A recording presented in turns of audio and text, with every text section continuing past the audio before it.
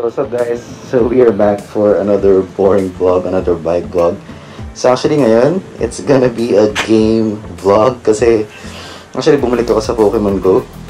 Kasi naisipan ko na what if, while I'm biking, I'm also playing something, gamify my cycling experience so para mas ma-inspire tayo to do stuff. So ngayon, we try to get back to Pokemon Go. And actually naaliw ako sa kanya. And actually today is gonna be our first time, biking and doing some Pokemon Go at the same time. So bigyan ko kayo ng feedback on what I think about Pokemon Go in 2020 kasi 3 years na nakalipas, ang dami na nangyari sa Pokemon Go. And actually in my opinion, this is the Pokemon Go that everybody is hoping for back in 2017 or 2018 ba, basta back, several years ago.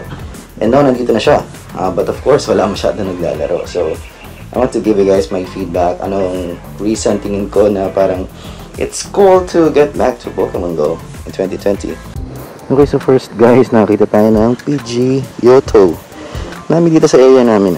Hindi ko lang pinapagbigyan lang ako kasi I have an old account. So, para mas bumalik ako. Pero ang dami natin nakikita na Pokemons. Parang mas tumaas yung encounter rate ngayon compared to before. And also another thing that I like about it now is ang daming pwedeng gawin. So actually guys, in Pokemon Go 2020 meron ng battle system. You can battle with your friend. As may PvP then with other people. Parang quick match. So every single day you have several battle passes that you can use and you can battle people. So yun, sobrang cool. Kasi before, diba, that's what we were asking for and hindi siya binigay. But meron ng battle. And also, meron ng gifting system. So, before, para sa mga tao na nahirapang makahanap ng Pokestop, wala kang Pokeballs. But now, dahil sa gifting system, if you have a couple of friends, pwede nilang i-gift ka with some Pokeballs, Ultra Balls, some items. So parang mas dumali ngayon yung paglalaro ng Pokemon without actually going to Pokestops.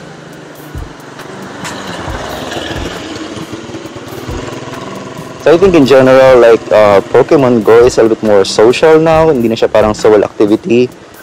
So compared to before na, wala masyadong social components si Pokemon Go. It's just you capturing some Pokemon. Ngayon medyo dumami na yung social components. So, actually, mas fun siya, to be honest. So, yan, nakaka-capture tayo and we got some Pokestops and iikutin pa natin yung part na yan to get more Pokeball. So, Hippopotas. Wala pa akong ganito. So, actually, one difficulty I have now, kasi naka-fixie ako. Ang hirap pa na mag-fixie, tapos nag-Pokemon Go kasi siyempre wala akong free will. Patigil-tigil ako.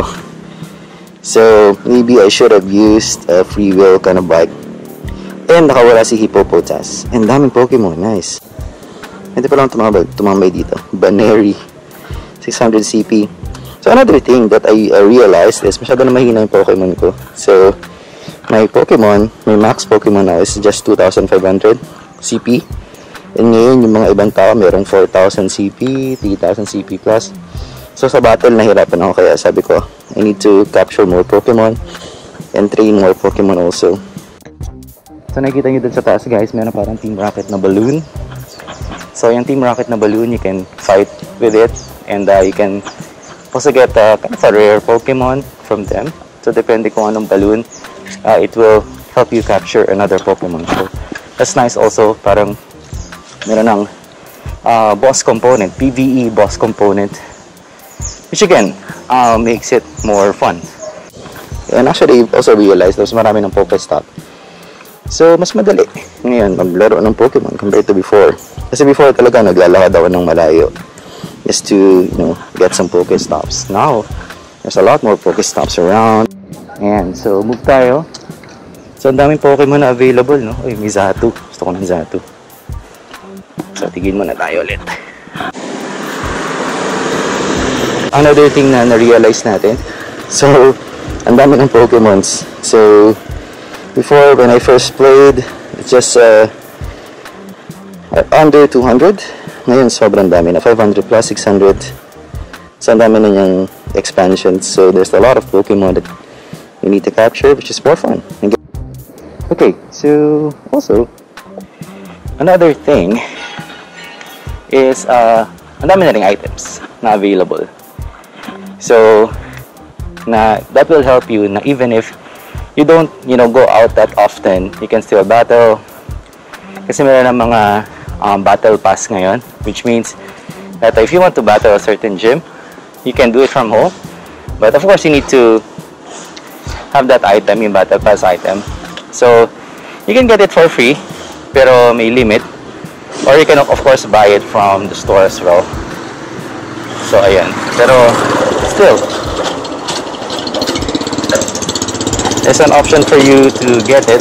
But of course, still, the game is still very much, a GPS game. You need to go out. So, yun pa rin siya. Through and through, you need to go out. But yun lang, yung mga ibang features na that will help you na pang di ka available during your day. You can still play, which I think is useful, especially for some people na wala naman talagang that much time to play all the time. Alright, meditate guys. Oops, double attack. Single attack pala. There you go, great. Let's go. Ayoko magsayang ng Pokeball. There you go. Awesome. So, next one. So, my friends advised to me Pokestop. So, Pokemons and then some berries. My friends advised to me is just to capture and capture and capture. Huwag mo nang masyado isipin yung training part. Yan, kasi parang gusto ko na agad mag-battle, pero yan, mukhang I need to get back to the rhythm again by capturing some Pokemon, get some XP. So actually ngayon, bike muna tayo. So, napasarap tayo ng Pokemon Go. And while biking, I'm gonna discuss more about Pokemon Go. So, yeah, Pokemon Go right now, for me, masala na when I contacted some of my friends na naglalaro pa. It's a little bit more fun. Masala na kung may group ka. I suggest you have a group kasi ngayon may group ako. Sumali ako dun sa group ng friend ko. And they have several people in their team. And that's helping me kasi ginigift nila ako. And then ginigiftan ko din sila. So mutual benefit for us. Kasi I can get free Pokeballs from them. And actually yung gifting system ni Pokemon Go, para ka lang din dumaan sa Pokestop. So, ayun, para kang may free Pokestop. So, I have 6 friends. And then they gift me every single day. So, I get 6 free Pokestops every single day. And that's very helpful na, hindi ka na gumastos kasi marami kong free. Another thing na masaya is, syempre, nasa Pokemon Go. So, may ginagawa ka habang nagbabike ako. So, actually fun siyang gawin ngayon. Ginagawa ko na siya kasi parang hindi ko namamalayan na nakakailang kilometers na pala ako. Bike na pala ako ng bike. Ngayon, so may gym tayo dito guys. Ayaw ko kayang labanan to. Ayos. So, it seems like we're winning. Nice. Wala akong ganito. Gusto ko yun ng ganun. Yung Charizard. So, battle. Mariana. Hindi ko lang ba't Magneton yung pinili ko. But, maybe it's an automatic thing. Pero mukhang malakas na si Magneton. Steel kasi.